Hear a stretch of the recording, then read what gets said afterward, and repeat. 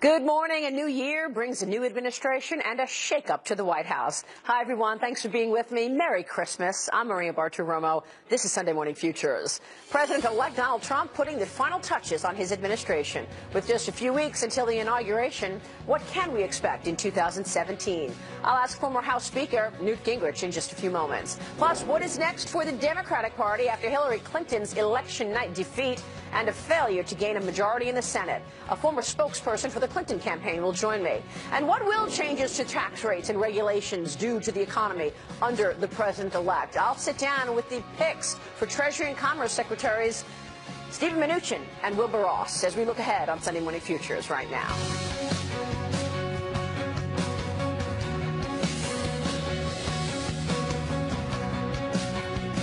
President-elect Donald Trump's victory on election night turning the nation's political landscape upside down, marking a victory for the millions of Americans angry with the political establishment. So what can we make of Mr. Trump's incoming administration so far, and what does 2017 hold for him and the country? Former House Speaker Newt Gingrich is the author of Treason. He is a Fox News contributor, and it is good to see you again, Mr. Speaker. Thanks so much for joining us.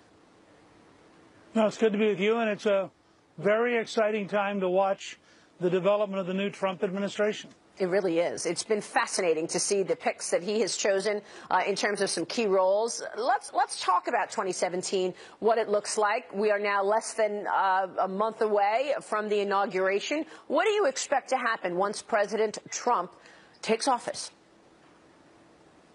Well, first of all, I think the opening couple of days, he's going to repeal 60 or 70% of Obama's legacy by simply vetoing out all of the various executive orders that Obama's used because he couldn't get anything through Congress.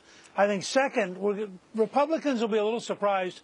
I think that President-elect Trump is going to reach out to Democrats and try to form a Trump majority in the House and Senate on things like infrastructure, on health reform, to see whether or not we could break out of the gridlock of the past.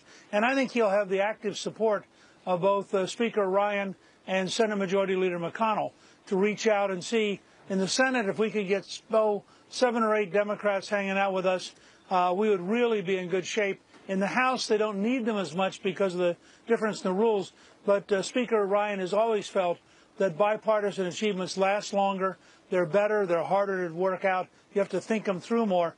If you look at the mental health bill which just passed, which is a huge bill, and the 21st Century Cures bill, which had enormous impact on the National Institute of Health and the Food and Drug Administration, these were both very bipartisan. I think only a handful of people voted against them, and that's because the homework had been done on a nonpartisan basis to get a really good bill. Well, take infrastructure. There ought to be a way for Democrats and Republicans to come together to try to make America's railroads and America's highways and America's water systems dramatically better. You look at Flint, Michigan, over 100-year-old water system, genuinely hurting the health of people. There ought to be a way to come together and do that. There are a number of other issues where I think President-elect Trump will turn out to be an American president, not just a Republican president, and they'll be very conscious.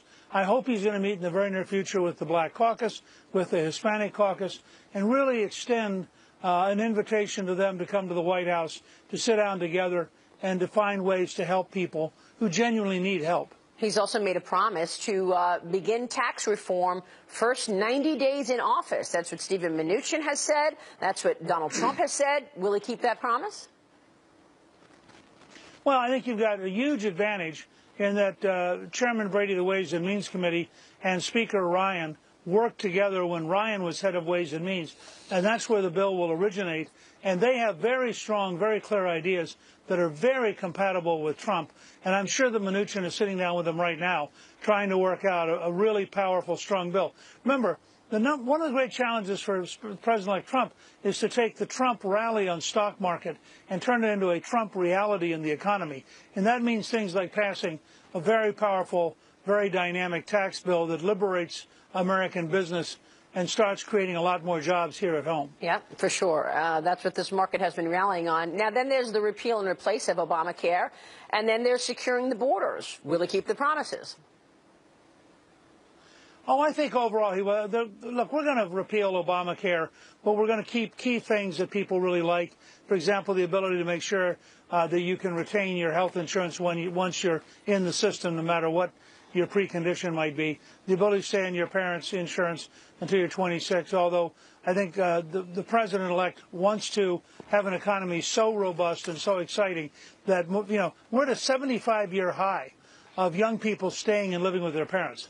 Not in 75 years have we seen this many young people who can't find jobs. I mean, let's be clear. The number one reason they're staying with their parents is they're not earning enough to move out. Right. And I think, with all fairness, having two grown daughters, I can say, you do get to a point where your parents would like you to, you know, be able to have your own place. So it's a two-way street there. And I think, you know, I think Trump will make both the kids and the parents happy if he can get that economy moving. Yeah, you're not kidding there. All right, in terms of challenges, Newt, what do you see as the challenge for Donald Trump? I recognize he's got both chambers with the Republican majority, which is good. He can get a lot done in that regard. But what will be his challenges for 2017? I think he's got three immediate big challenges. The first is just the nature of the world. Every morning he's going to get up with very important things in mind, and lots of little things are going to come piling on. And he's going to have to learn to pass out and ignore the little things, give them to cabinet officers, give them to staff, and stay focused on the big things. Reagan did it the best of anybody I've seen in my lifetime, and I think that Trump has to have that. If he's going to get stuff done, he has to come back with real focus on the big things. Second, I think he's going to discover that the whole process, the bureaucracy, the red tape, the degree to which the government employee unions stop you from doing things, all these guys who run these big companies are going to suddenly find out they're surrounded by all this red tape. Cutting through that, getting civil service reform, getting control of these big bureaucracies will be an enormous challenge. Nobody's done it in my lifetime, and I think this is a cabinet that could do it, but they've got to stay focused on that. And third, I think you're going to have a permanent opposition, sort of a combination of the news media and the Elizabeth Warren hard left. And they're going to attack every single day, and they're going to find something to attack all the time. And they've just got to get used, Trump's got to get used to the idea that that's okay, that's just noise. His job is to produce for the American people. And frankly, to the degree that the Democrats decay into being just the anti-Trump party, they will keep themselves in the minority for a long time. Yeah, they make a lot of good points. Well, that attack from the sharp left is probably one of the reasons he got elected. I mean, there's this pull going on, and now they're talking about Keith Ellison not listening to voters still on the Dem side. We're going to speak with Karen Finney about that coming up. Newt, it's been such an incredible pleasure and an honor to talk with you this year on such an unbelievable year. What's your big takeaway from 2016? That America is still an unbelievable country, and that the American people are still in control of their destiny, and they didn't do what they were told to do. They didn't do what the media thought they would do. They created history on their own, despite all the elites. That's what makes America the most unique country in the world for individual liberty. I like it. Mr. Speaker, good to see you. Thanks so much. Take care. Merry Christmas. Happy New Year to you, Newt Gingrich. What is next now for Hillary Clinton, meanwhile, and who will emerge as the leader of the Democratic Party? I'll be speaking with the former Clinton campaign spokesperson on that next. Then more on Donald Trump's economic plan with Treasury Secretary nominee Steve Mnuchin and Commerce Secretary nominee Wilbur Ross. Follow me on Twitter at Maria Bartiromo, at Sunday Futures. Let us know what you'd like to hear from our guest lineup today. Stay with us as we look ahead right now on Sunday Morning Futures.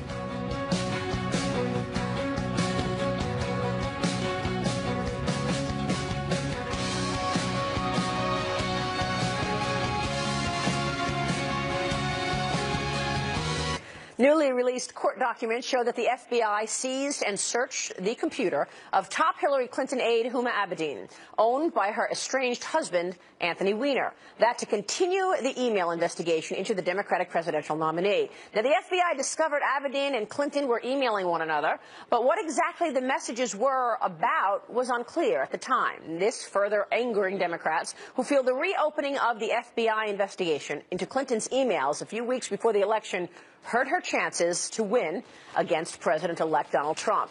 Karen Finney is a former spokesperson for the Clinton campaign. She is also the former Democratic National Committee spokesperson. Good to see you, Karen. Thanks so much for joining us. Great to be with you, Maria. So first let me ask you about these unsealed search warrant in Hillary Clinton's email probe and what it reveals. What is your reaction? Well, I think they revealed what we said all along. I mean, it shows that there was incredibly flimsy information that Director Comey was going on. And, at the time there were reports that part of the reason Director Comey made the announcement that he did 10 days out from the election is that he was afraid of the possibility of leaks coming out of his New York office. So he went ahead and made this announcement. And as we said then, and as we discovered 10 days later, there really was no there. These were duplicate emails. There was no new information. But I think it's very troubling what that says about Director Comey and his ability to run the FBI. Well, let me ask you about that because, I mean, maybe could it be that it was just the fact that it was on, her emails were on Anthony Weiner's computer that unnerved Comey? Basically, more carelessness to have national secrets or important emails on Anthony Weiner's computer when we know he was sexting and doing all sorts of, well, whatever he was doing. Right. Well, look, here's the thing I would say about that. What concerns, I think, a lot of people, and I think still is an open question, is that Director Comey made a decision to do something that was unprecedented and sort of without actual, previous precedent, I guess is the way to say it. And what's interesting about that is consider that when we were talking about Russian hacking, there were 17 of our intelligence agencies had just about a month or so earlier agreed that among the intelligence that there was evidence that the Russians had been hacking. And that's when DNI and Homeland Security came out and made a statement. And the FBI, Director Comey, didn't want to join that statement because he thought it would be too political. And so for him to then break with precedent and break with sort of the norms of the FBI 10 days before an election to do something that was clearly very political, I think is troubling. And look, here's the thing, though, Maria, that I think is so important. I mean, at this point, the election is over, the results are in, Donald Trump is our president-elect. But I do think there are questions raised going forward about the FBI that are legitimate and I think are things we need to look into. And I can just tell you from having been on the ground that there was absolutely a chilling effect in terms of the momentum from being in some of the same states, some of those key states, just a few days before that letter came out to a few days after that letter came out.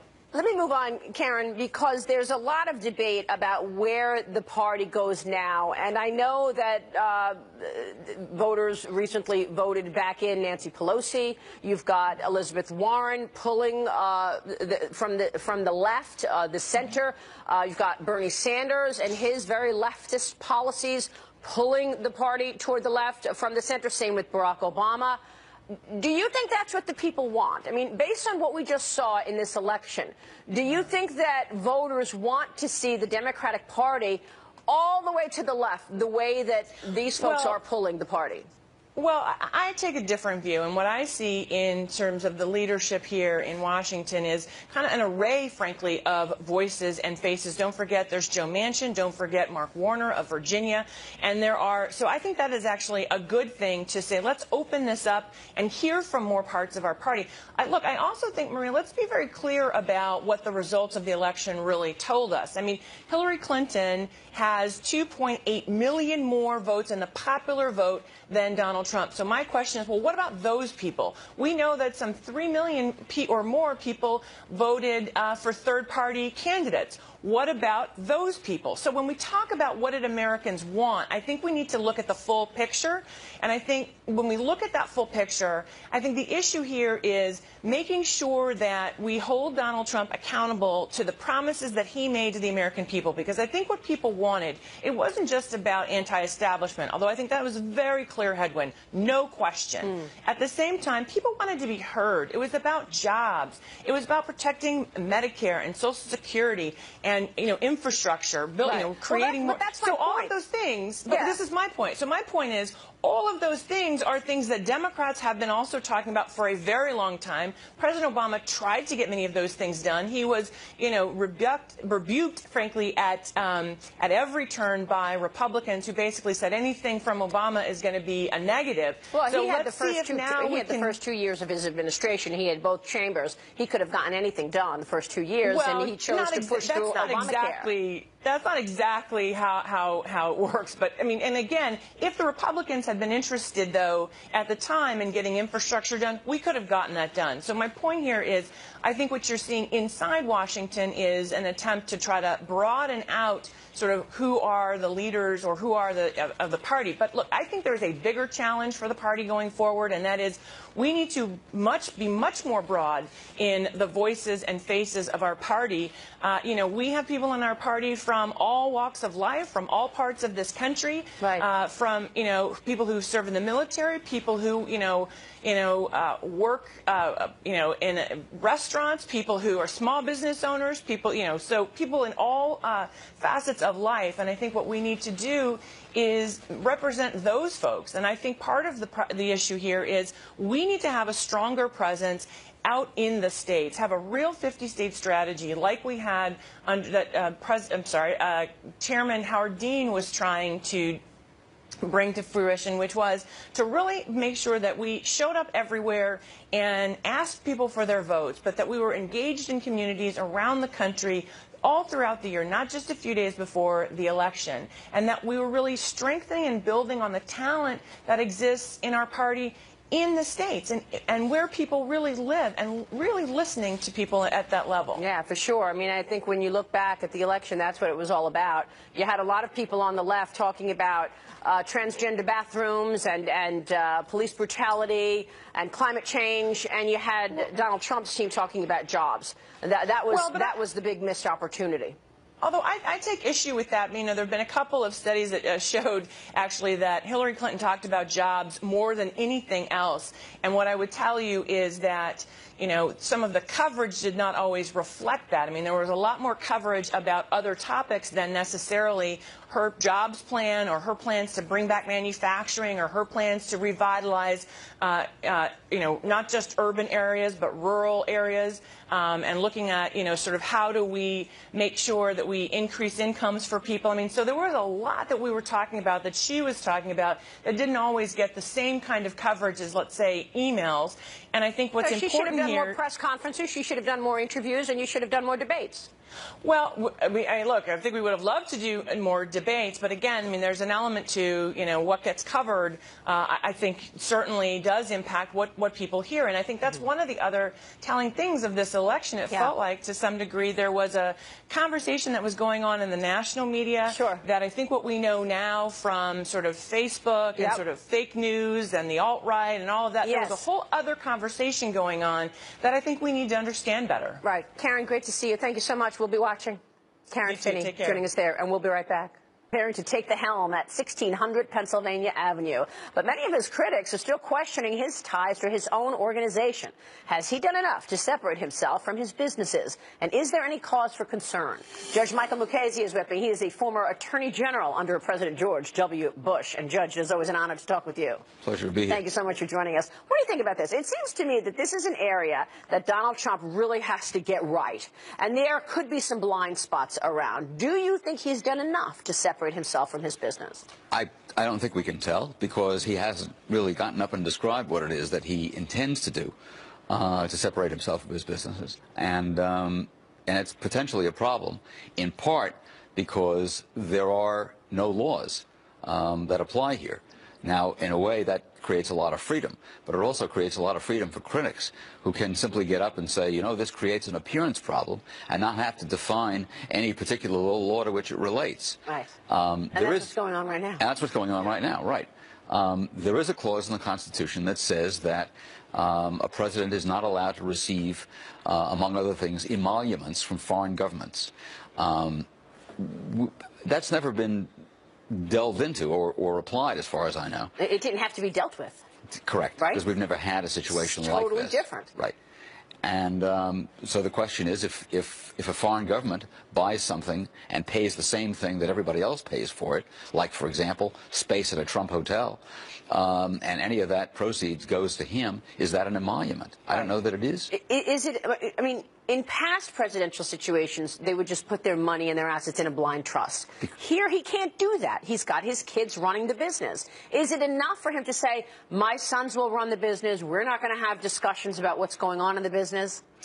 I don't know that it is. And because part of it relates to where the money in the business goes, and obviously he's going to go back to the business. So to the extent that they're creating an interest for him to go back to, that there are questions about that. In addition to which, if people are doing things or doing business with those companies in the hope of getting access to the family and to him, that also creates the appearance problem. And you don't want that appearance. Right. He said that he's going to have a press conference early January to tell us about this. So let's just say more to come on that subject. I want to switch gears, ask you about the executive orders. I think part of the repudiation that voters felt in this election was no more executive orders to President Obama. Now, President-elect Trump has said as soon as he gets into office, he's going to start using his pen to reverse some of those. What are you expecting on day 1 and 2? I'm expecting that there will be a list of executive orders. I'm sure there are people who are working on that even as you and I are talking, to draw up a list of executive orders that ought to be repealed, and ought to be repealed on day 1. They may include things like, for example, the order closing Guantanamo. I would expect that would be an early candidate. They may include things like an order saying that we're going to limit interrogations to the Army Field Manual.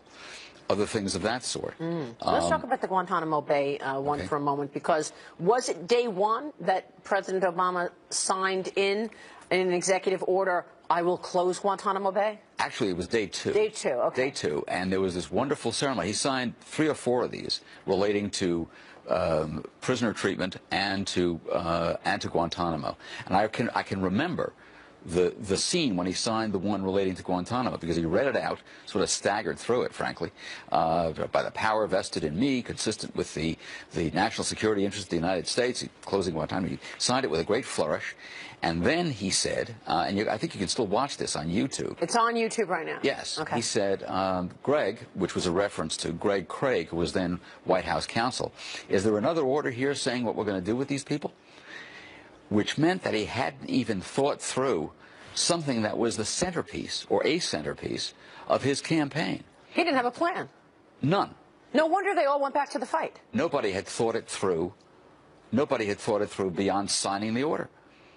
And the voice off camera belonging to the White House counsel, Greg Craig, said, well, we're going to have procedures. And he then looked very earnestly into the camera and said, yeah, we're going to have procedures. Even as we sit here today, Judge, President Obama is trying to get as many people out of Guantanamo as possible. He wants to do everything he can to make it hard for Donald Trump to reverse it. Correct.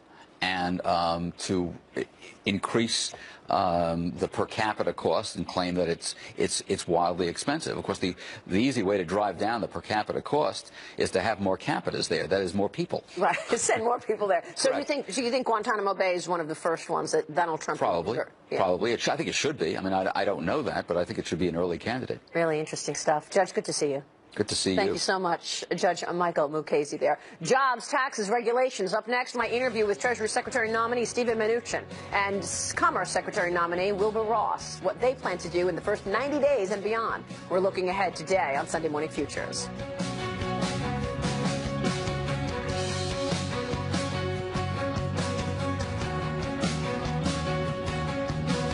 Welcome back. Creating jobs, rolling back regulations, cutting taxes. These are some of the priorities for President-elect Trump's economic team on Mornings with Maria on the Fox Business Network. I sat down with Treasury Secretary nominee Steven Mnuchin and Commerce Secretary nominee Wilbur Ross, who told me tax reform will be priority number 1 with the first 90 days in office. We're going to have an integrated plan and work closely between Commerce and Treasury to make sure that we drive growth in this country. Our number 1 priority is sustained 3 to 4% GDP. 3 to 4% GDP is almost double what we're seeing right now. And of course, how do you get there is the question in terms of growth. When would you expect 3 to 4 economic growth? You know, I think this is something over the next couple of years we're going to get to, and I think it's very achievable. I mean, this has been an administration for the last 8 years where we haven't had enough growth. Our number one priority is going to be tax reform. We think that by lowering the corporate tax rate, we're going to make U.S. corporations incredibly competitive and create enormous amounts of money that comes back onshore and creates jobs. Wilbur, let me ask you about steel tariffs that you've dealt with in your private life in running your business, and the idea that people are worried about potential tariffs actually being a disruptor for economic growth. How do you see tariffs and trade changing? Well, trade is the important thing to change, and tariffs are one potential ultimate tool. But really, they're, for the most part, a negotiating tool to get the countries to relieve the tariff and non-tariff barriers to our trade. The real objective is to build our exports, not so much to kill the imports. That's a total mischaracterization of what's being done. Now, if need be, there will be tariffs, and there'll be especially tariffs for punitive purposes for people who dump. Stephen, if it's one thing that you hear from managers of businesses and CEOs over and over again, it's the fact that our tax plan is the most unfavorable in the industrialized world, the highest taxes in the industrialized world. Talk to us. You said in the first 90 days you're going to have tax reform. Walk us through it. Sure. So this is going to be a major priority, and there's two aspects of it. One, as I mentioned, is corporate taxes, and the other is personal income taxes. And we're going to simplify the personal income tax, lower from 7 brackets down to 3, simplify it, deliver a very significant middle-income tax cut that's going to be combined with the child care program. And the other aspect of it is on the upper end, we'll cut the tax rate, but it will be offset with a significant reduction of deductions. So for the upper class, it won't be a tax cut, but it will be a simplification. It will lower the marginal rate, which will spur investment. You say it will spur investment because you have to assume that with a better situation on earnings, because companies are paying less in tax, they will reinvest that money in their business and hire. Absolutely. We fundamentally believe in dynamic scoring of taxes, and this is something we're going to be working with Congress and passing legislation. What regulations out there do you think are most onerous that you really do need to take a second and third look at? Well, the first thing we're going to do is look at Dodd-Frank, and it is way, way, way too complicated, and there's many aspects of it that we got to kill. There's many aspects of it that prevent banks from lending, and we need to make sure that banks lend. We want to see huge growth in this economy. It's small and medium-sized businesses, and we need to make sure that the banks are lending to them. So the rules had become so stringent that the banks pulled back, and they were lending less. Is that right? Absolutely. Yeah. And the rules are so complicated that many times banks don't even know how to interpret many of the rules. So let me just say, you know, I believe we need to have proper regulation of banks that have FDIC deposits to make sure that we keep the safety of FDIC deposits. But having said that, there's many, many aspects of Dodd-Frank that cross over so many things that make no sense that we're going to look at. Well, you probably experienced this as well, Will. Well, I did in the banks that we have. Yeah. The average small bank now has more compliance people than lending officers. That's a very flawed business model. And even at the large banks, the regulators have offices there, right? Absolutely. Yeah. That's not the way to run a bank. Government is not the right way to allocate capital. Private sector is the right way. Look at Fannie and Freddie, the two things that government had the most influence on. They're not exactly role models. Would you move to change Fannie and Freddie at this point? Would you move to have these privatized? Absolutely. We got to get Fannie and Freddie out of government ownership. It makes no sense that these are owned by the government and have been controlled by the government for as long as they have. In many cases, this displaces private lending in the mortgage markets, and we need these entities that will be safe. So let me just be clear. We'll make sure that when they're restructured, they're absolutely safe and they don't get taken over again, but we got to get them out of government control. So tell me about NAFTA. What do you want to change about NAFTA? Well, I think the right way to negotiate NAFTA is in conference rooms with Mexico and Canada, not, frankly, in the press room. Yeah, okay. No, that's a fair point. But, you know, a lot of people worry, business in particular, that if we're going to see, you know, pulling out of TPP, looking at NAFTA, changing NAFTA, looking at anything else that may not make sense, is it too much at once? Will it create disruption as opposed to growth? Well, first of all, it isn't a question of pulling out of TPP. TPP does not exist. Right. It's a fiction of people's imagination at this point. Well, Obama wanted it to push it until the last days in office. Well, come on. It was especially a figment of his imagination. Right. So that's the question, though, in terms of disruption, too much at once. What do you say to that? No, but my point is, it's hard to say there's disruption when you don't do something you weren't doing anyway. What about NAFTA? NAFTA needs to be fixed, but it's not going to be fixed with blowing up the whole world. Mexico's not going to go to zero. Canada's certainly not going to go to zero. But there are changes needed, and I think the markets are recognizing it. Look how the peso has acted. If that doesn't tell you that everybody knows there'll be change, I don't know what does. My thanks to Wilbur Ross and Stephen Mnuchin. Up next, House Majority Leader Kevin McCarthy on immigration and repealing Obamacare. We're looking ahead to 2017 this morning on Sunday Morning Futures.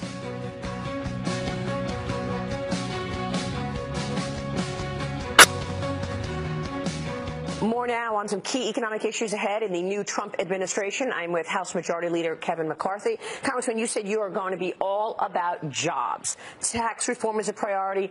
Repealing and replacing Obamacare is a priority, and border security is a priority. How do these things lead to jobs? Walk us through what your priorities are for 17, and when do you think you could actually get these things done? Well, I think all these are going to have to start right away. That's why I set the calendar for Congress. We made sure within those first 100 days we're working in session more. That's excellent. And we add weeks that we're working in there. We look at not just 100 days, but the first year. And we want to be working closely with this administration, this Senate as well, so we've been meeting on a weekly basis. There's certain things we can do right away and certain things we have to start and make sure we get it right. One, when it comes to border security, you've got to make sure your country is safe. So President-elect Donald Trump has run on making sure this border is secure. You'll see an early bill with that. Regulations that we can deal with early on, looking at rolling them back in others. We'll start moving those. Article 1, when I talked about the REINS Act and the this midnight rules, sue and settle. Then you'll look at Obamacare. It has failed, and everybody knows it. So what are we looking at a different place? We have to repeal it first, and then we're going to replace it with new legislation where you get greater choice, more doctor-patient relationship, a healthcare system that actually works, that the premiums go down, greater choice. Not an easy thing to do. All those insurance companies, I mean, United, Universal, they said they were going to lose $1 billion on it. They pulled out. Do you think that you're going to be able to work in terms of the insurance companies offering health care? Oh yeah, you want to have individuals have greater choice, more options out there to pick from. And I've already sent a letter to every governor and every insurance commissioner. Give us your ideas as well. So it's not just the House or Senate involved in this. We want everybody's input in this because we want to get this right. Explain sanctuary cities to me, because I don't understand why or how it's possible that for all of these years we've been blowing off the law. I mean, what are you going to do with mayors like Rahm Emanuel who say, look, if you're illegal, you're safe in Chicago? No. America is strong because of the rule of law. And if you break the rule of law, you break down society. 2 years ago, we passed a bill. If you want to ignore and only pick and choose which law you want to enforce, then you should not be recipients of federal money. I think the sanctuary city issue is going to go away. These mayors are going to realize they can't pick and choose what federal law they want to enforce or not. So we need to protect the citizens there. Why would they want these individuals to come there illegally, not knowing who they are, and protect them? Their first role should protect America. So how far are you willing to go in terms of voting, in terms of holding back federal funding for these cities? Well, we have shown 2 years ago that if you want to pick and choose the law, and it's not just in sanctuary cities, we have to be a country that has a rule of law, a fairness. You can't pick and choose which ones they are. So you've got to uphold the laws that are passed. You've got to balanced within to go through it. If you don't want that, then you shouldn't want the federal money to come with it. Wow. I think that's simple. There will be a lot of debates in the new year. I can see that. Let's talk tax reform. Let me go back to that for a moment. We had Stephen Mnuchin on the show recently, incoming Treasury Secretary. Here's what he said about priorities in 17. Our number one priority is going to be tax reform. We think that by lowering the corporate tax rate, we're going to make U.S. corporations incredibly competitive and create enormous amounts of money that comes back onshore and creates jobs. Trump's plan is a 15% corporate tax rate. The GOP House plan was 20%. Where do you see this going? Well, we'll sit together and we'll work. The only way I see it going is that it's going to get lowered. If we want to create more jobs in America, we've got to create a structure that makes us competitive. Right now, we're not. Right now, our corporate tax rate is so high, it gives you an incentive to be in another country. We also, if we're in a world economy, you create money in another country, we punish you if you want to bring that back to invest in America. We're going to change all that. Keep America competitive where we can compete around the country. Create a tax system that's fair. Create a tax system that's simple. We have a tax plan that fits on a postcard, so every family can fill it out themselves. But should we be pushing and warning companies that if you go overseas and then try to get your products back in, you'll get a 35% tariff? No, I think the way we solve competitiveness, we create a structure that makes you want to be in America. And I think lowering the tax rate, dealing with repatriation so the money can come back to America, invest in America for American jobs, solves the problem that we're trying to go out after. You're not expecting to be warning the way President-elect Trump has done.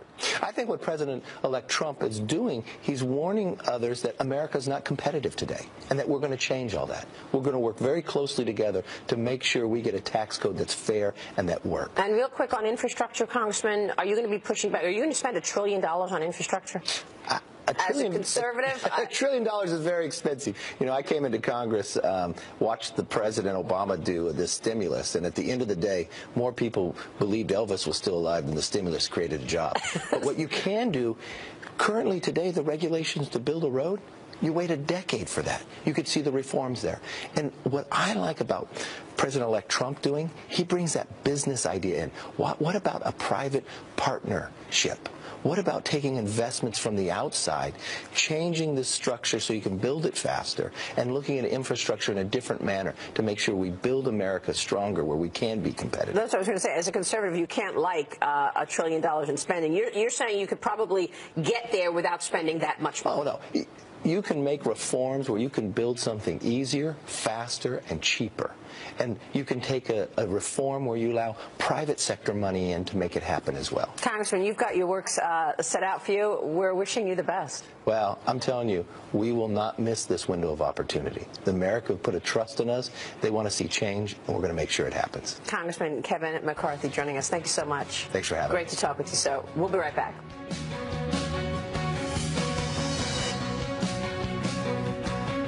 Gather the nation and the world's attention. The biggest has changed the political landscape in Washington.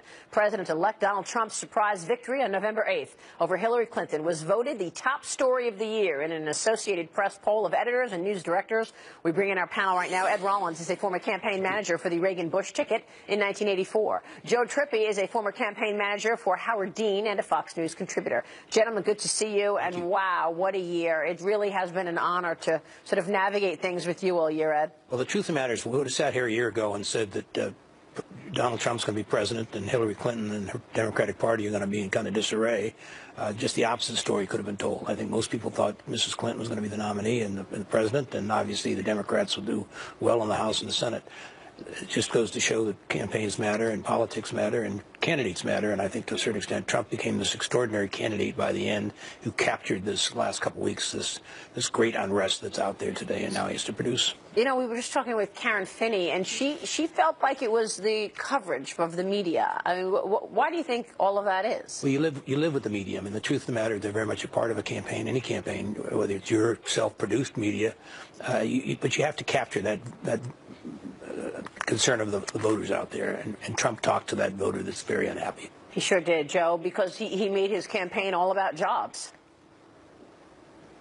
Yeah, and he also made it about Twitter. I mean, look, what we saw was not just first of all, had Ed and I talked a year ago, we all would have agreed that if Trump had won, it would have been the biggest, should be the biggest news of 2016, and it is. But second of all, it's clear that the changing media environment and his understanding of social media and how to keep his what he wanted in front and center and have the mainstream media all pick it up was a bold stroke that worked for him. And I think we're going to see it looking forward in his presidency for sure. Well, how much of it was, though, that she was a flawed candidate? I mean, do you think things would have been different had President Obama pushed somebody else forward, or had the Democratic Party not been afraid to challenge Hillary? I think when you lose by 78,000 votes, the 3 states that she lost, every single reason that everybody is putting out there, from hacking to Comey to their inability, Democratic inability to turn their vote out, every single one of them is going to be right. Every single reason is why she lost. But the fact of the matter is she did win the popular vote. He's president, not taking that away from him. Right. But I'm saying that in the end, I think the party needs to take a deep look at what really did go wrong. I mean, the Comey and the other things and whether her server, those are all things that weren't in control. But did we get out the vote in the right places? Did we have a message that appealed to blue collar workers in the Midwest? And I mean, clearly we need to improve. So I mean, I think it's a distraction to talk about the other stuff. Even though I think as a country we should look into what happened with the Russians and make sure we understand it, I don't think as a party it does us any good to focus on that when we should focus on what did go wrong. Especially when you look at Wisconsin, Michigan, Ed. She didn't create any excitement. Yeah, I mean, exactly. She's obviously a woman who's served her country very ably and well, as both as First Ladies, as a Senator and Secretary of State. She was the inevitable nominee, and she probably shouldn't have been. And at the end of the day, she wasn't a very good general campaign, and for a variety of reasons she got knocked off. But the integrity issue was her issue. She had built that up over a 30-year period. People didn't believe she was honest, and I think to a certain extent that's what did her in the end. What about the Republican Party, Ed? I mean, let's face it, Donald Trump was not an establishment candidate by any means. A lot of the GOP was against him. Still not an establishment candidate. It's now his party, and he has the Congress, both the House and the Senate. They're not going to roll over and play dead for him, particularly the Senate. But he has to lead them, and he has to basically put some wins on the board, and he has to do some things that make Americans feel better about themselves, and he really has to drive this economy. If he drives this economy, if 2 years the economy is better in those states we talked about there, then obviously the Republicans will do well in the future. If not, we'll have failed and failed miserably. And it's also an experiment in terms of creating an environment for business that they will hire, because the Dems will say that's actually not the way to grow an economy. Well, I think we're going to have to rethink how we grow an economy, and I think the combination of robotics and where we go there, we're not going to get the big manufacturing jobs back in this country. They're not going to come back from China or Mexico or anywhere else. So you have to duplicate some other kind of job or create some new kind of job, and that's going to be the test. Yeah, it's about skill sets. All right, we'll take a short break. Then when we come back, we're looking ahead. The one thing to watch in 2017 from our panel on Sunday Morning Futures next.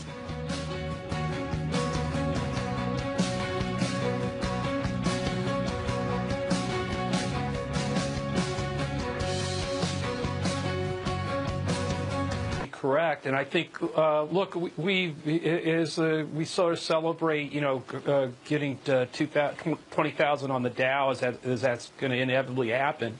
A lot of working people were left behind. They weren't part of that rally from 10,000 to 20,000, and Obama and the Democrats paid a price for that anxiety and watching the Wall Street move, but nothing else did in those states we talked about, Wisconsin, Michigan, Pennsylvania. Yeah. The question is, if that's what you're looking for, does this administration, with its business leaders, does it change that? Or does it look like, as everything keeps moving in Wall Street, like they're still getting left behind? That's going to be what to look for in 2017. Can they do it real quick? I think they can. I think they got a year to do it. They got to move a lot of stuff fast. All right, Ed Rollins, Joe Trippi, good to see you both. That'll do it for Sunday Morning Futures. I'm Maria Bartiromo. From all of us, have a very Merry Christmas and a wonderful New Year. Media Buzz begins now.